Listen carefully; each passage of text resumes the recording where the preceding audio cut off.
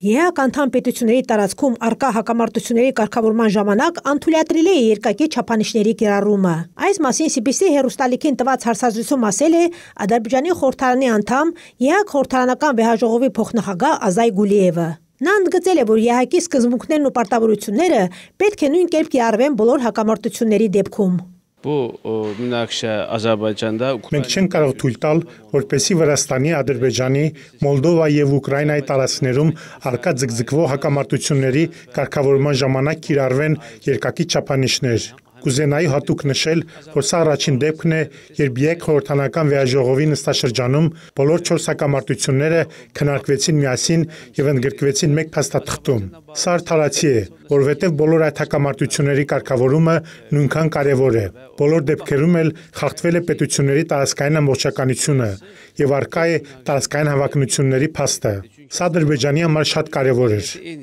Համաշխարհային հանրությունը հետևողականորեն աջակցում է Ադրբեջանի արդարացի դիրքորոշմանը Ղարաբաղյան հակամարտության կարգավորման հարցում։ Հեղինակավոր միջազգային կազմակերպությունները ընդունում են նոր կարևոր փաստաթղթեր, ինչը ուժեղացնում է փաստաթղթային բազան Ադրբեջանի տարածքային ամբողջականության վերականգնման համար։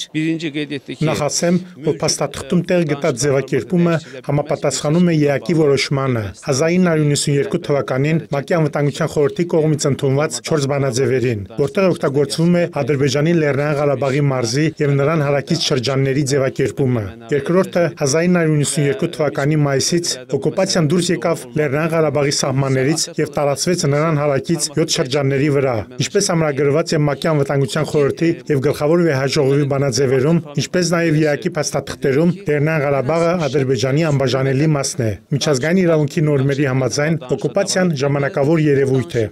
Լյուքսեմբուրգում ԵԱՀԿ Խորհրդարանական վեհաժողովի 28-րդ ամենամյա նստաշրջանում ընդունված ամփոփիչ հռչակագիրը համապատասխանում է Ադրբեջանի շահերին։ Փաստաթղթում նշված է, որ Ադրբեջանում, Վրաստանում, Ուկրաինայում եւ Մոլդովայում առկա հակամարտությունները պետք է նույն պրիզմայից դիտարկել։ Այդ հակամարտությունները պետք է կարգավորվեն պետությունների տարածքային ամբողջականության շրջանակներում։